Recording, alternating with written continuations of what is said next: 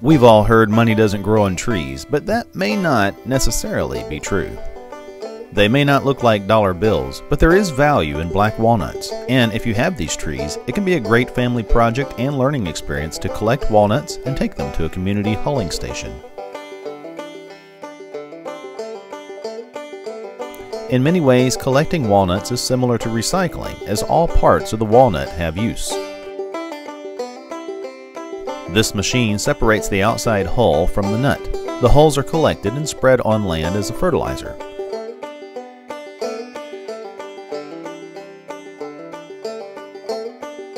The nut is collected and bagged. Of course, we know that walnut meat is edible and used for cooking.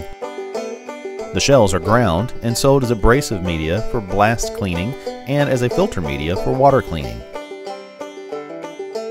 At the hulling station, bags are weighed and you receive cash based on the pounds of nuts you bring, proving that sometimes money does grow on trees.